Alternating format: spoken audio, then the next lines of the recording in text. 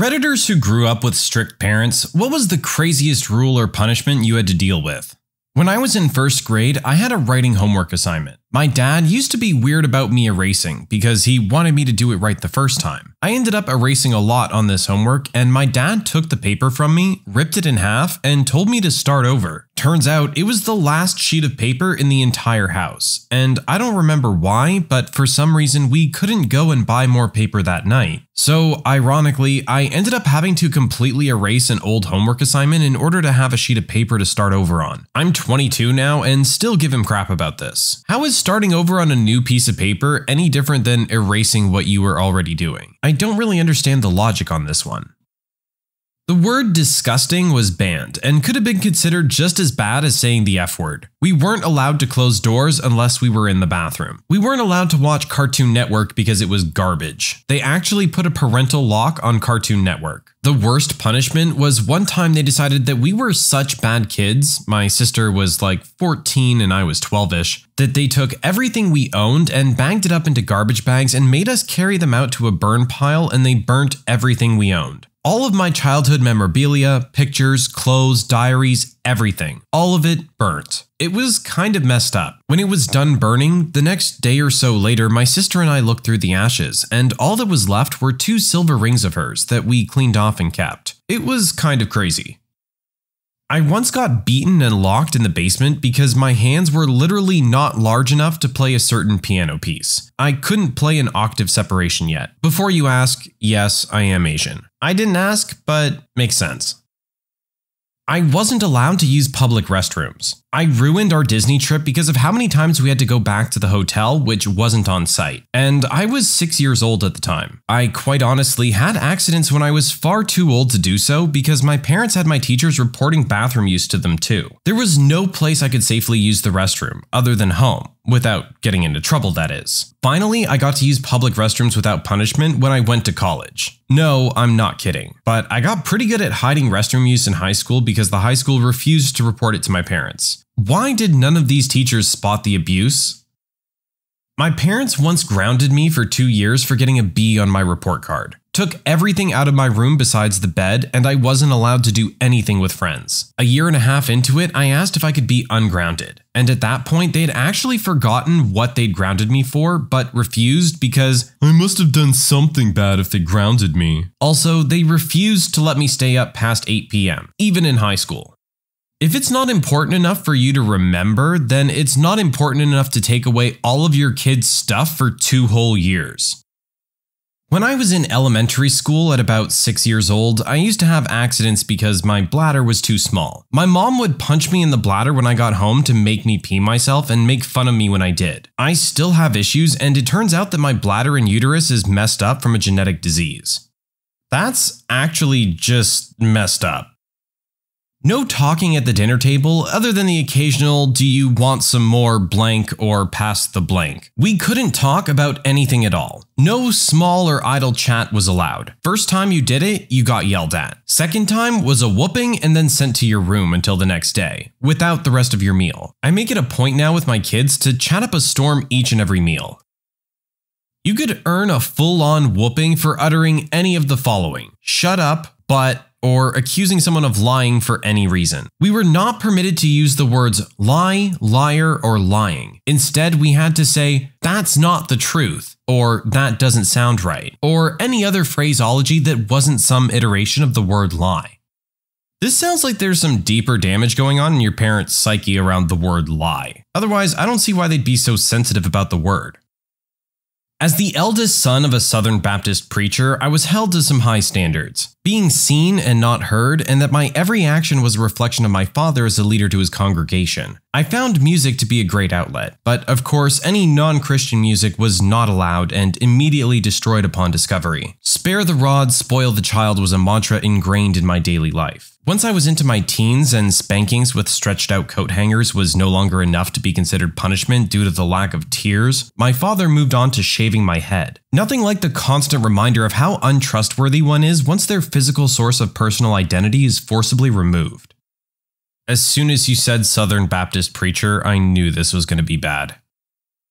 My mother is an honest-to-God narcissist. I graduated from high school early at 16 and didn't go to college immediately, so I worked a part-time job while all my friends went to school. Anyways, when all my friends graduated high school, we celebrated by going to the movies. My friend's mom dropped us off and another friend's father was going to be picking us up. My mom was very upset at me going to the movie anyways, since it wasn't going to be over until after 9 p.m., by bedtime at the time. Anyways, finally she lets me go on the condition that my friend's dad gets me home by 10 p.m. My friend's father ran into late-night construction on the way home with me and several other friends in the van, and the closer it got to 10 p.m., the more I started freaking out, telling everyone I was going to be in huge trouble if I didn't get home like right now. My friend's father assured me he would speak to my mom and all would be fine. I was the first to be dropped off because I was panicking so severely. The moment the van pulls into the driveway, my mom comes barreling out of the house, telling me she was going to kick my butt for being late and keeping her up. My friend's dad tried to calm her down and separate her from hitting me. That's when she realizes I'm chewing gum. Now, my mother hated gum. Said the only reason you would ever chew gum was to hide something. So naturally, she makes the assumption I was late and chewing gum because I was busy fooling around with my friend's dad. Yeah, that was the only explanation in her mind. She grounded me for 12 weeks, an entire summer. I wasn't allowed to have a phone, cell phone, TV, or books the entire summer. Every morning, my mom would take the cable box, home phone handset, and keyboard to make sure I couldn't do anything. Needless to say, my friends never invited me anywhere again in fear that my mom would call the cops and accuse me of fooling around with their dad. She also used to report my car stolen if I didn't call her back when I was in college.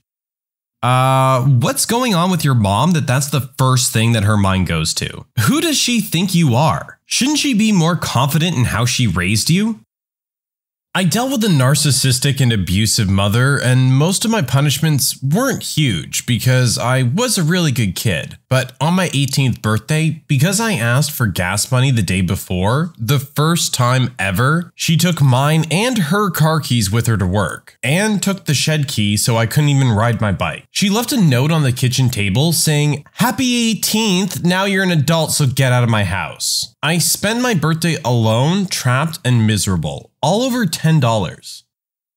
One day, the news said the school might be closed for a cold day, like a snow day, but when it's cold enough, your exposed skin freezes in less than 10 minutes. My mom demanded I start walking to school or she'd report me to the cops as truant. We argued about it, but the TV said school started late that day. I decided to go anyways. That being better than the arguing. She then decided I was to stay home for her to call the cops. I shoved past her, which she yelled at me was assault, and then locked me out of the house. Halfway to school, I was told the school was closed. I had to call my dad to be let into the house again. That day, I promised myself I'd leave home as soon as possible. I've stayed halfway across the country from my mom ever since.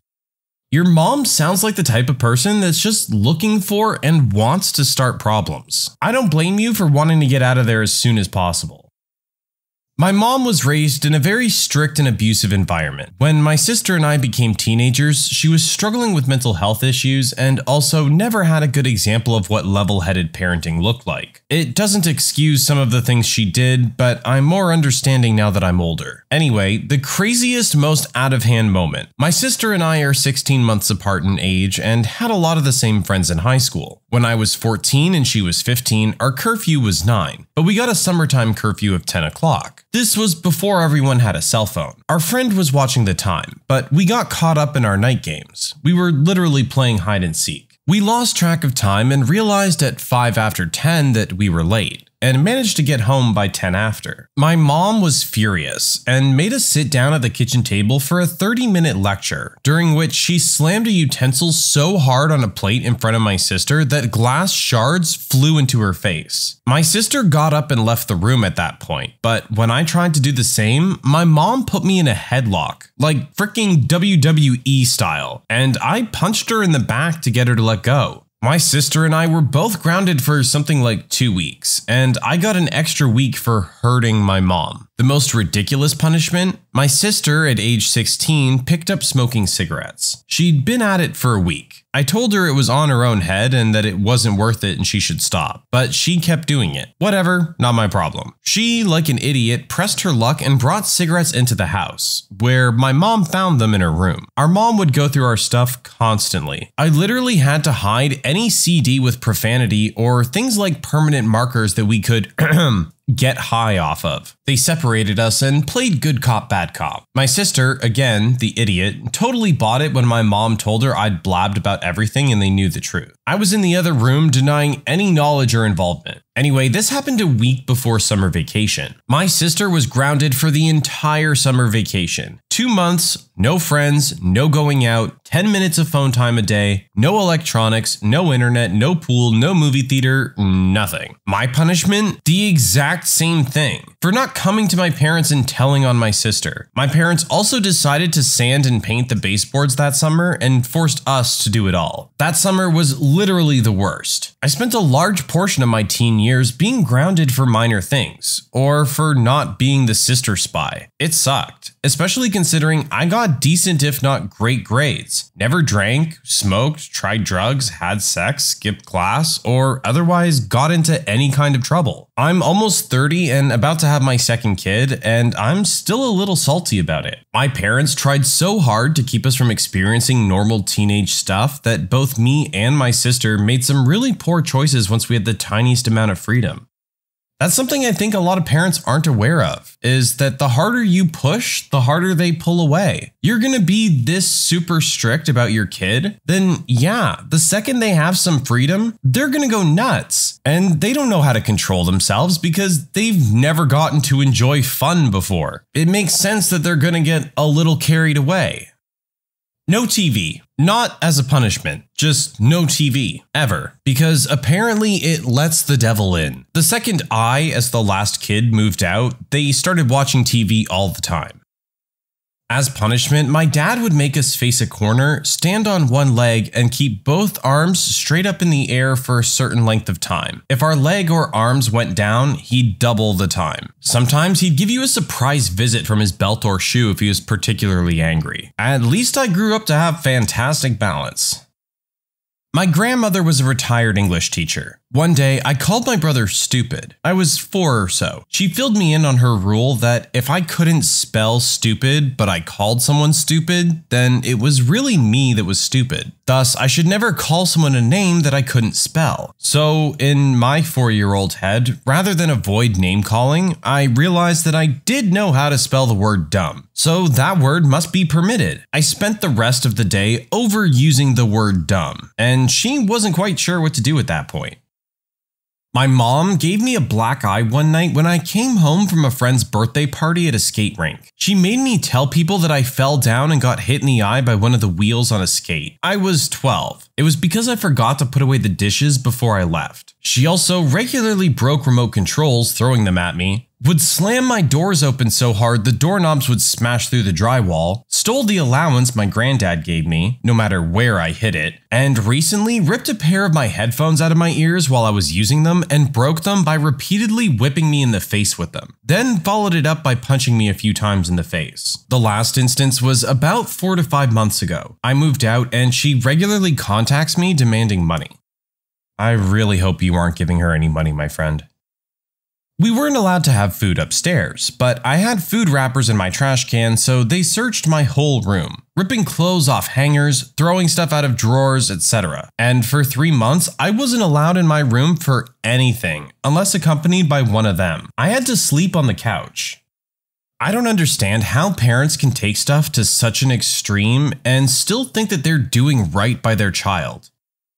I have a literal book worth of stories of the abuse I survived through, but one time Dr. Phil's show told my mother that having a bed was a luxury for kids, so she immediately took mine away. I slept on a cold wood floor until I escaped that hellhole and cut off all contact. My dorm in college was the first real bed I'd slept in for 10 years. I didn't own a bed when I moved into my first apartment after college, so I was back on the wood floor. I'd moved in with the clothes on my back, my cat and her stuff, and my laptop, which I used to make money by transcribing at night, while I worked for $7 an hour, 12 hours a week at a deli. It was the only place that would hire me since I didn't have access to my own car. I cried myself to sleep every night on that wood floor. It was a reminder of how much I'd failed, leaving myself back in that position. My roommate must have heard me crying one night and figured it was back pain, because they lent me an air mattress to sleep on. It was like I'd moved into a 4-star hotel. Eventually, I saved up a spare $50 and bought a bed off Craigslist. Sketchy, but I hadn't owned my own bed in 16 years before that. I still have the bed and refuse to part with it because I don't want to end up on the floor again. I have many chronic back problems that I don't think will ever be fixed due to being forced to sleep on the floor starting at age 7. I take pain meds when I can and do yoga, but it doesn't help. Sometimes when I can't sleep in my normal bed, I find myself defaulting to the floor. When I wake up, I cry because I'm worried I'll always be like this. Parents have no idea how much they can mess up their kids.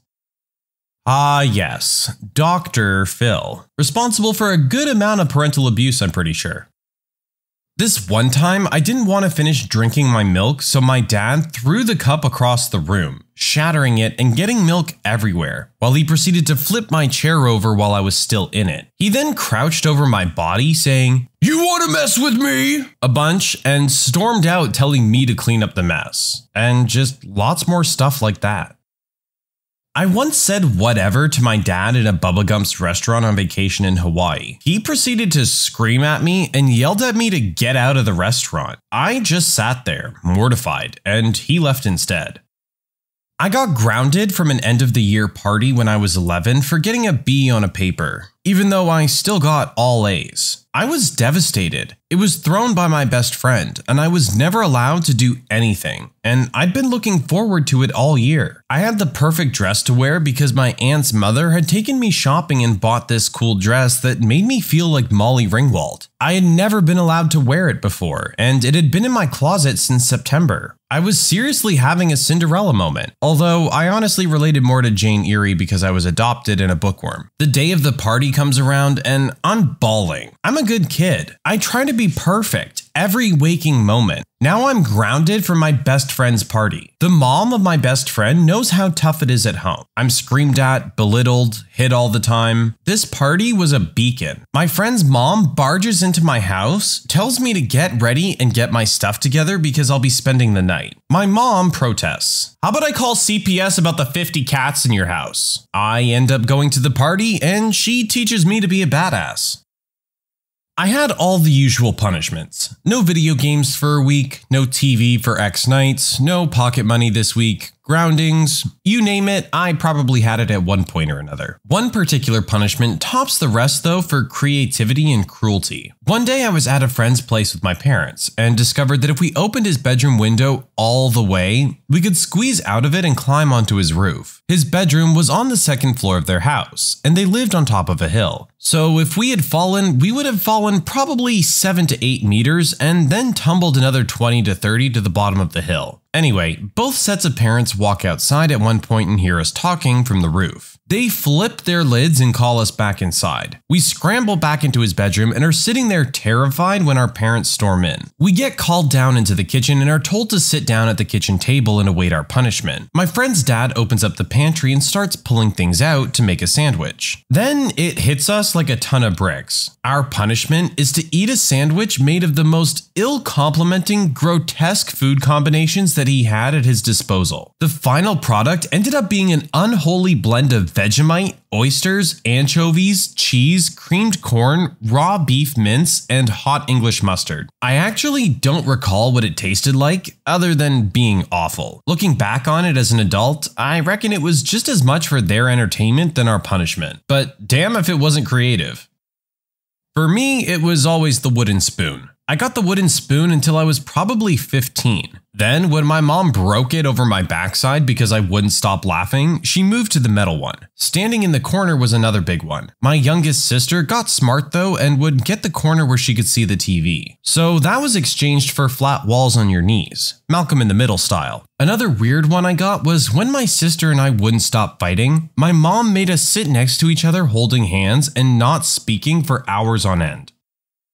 I couldn't drink water from my bathroom. My bathroom genuinely had colder water, and the best water in the house. My mom got suspicious when I'd leave to my bathroom for a few seconds every few minutes. I don't know what she possibly thought I was doing with it, but no more bathroom water, and I had to drink lukewarm peasant water like the rest of my family.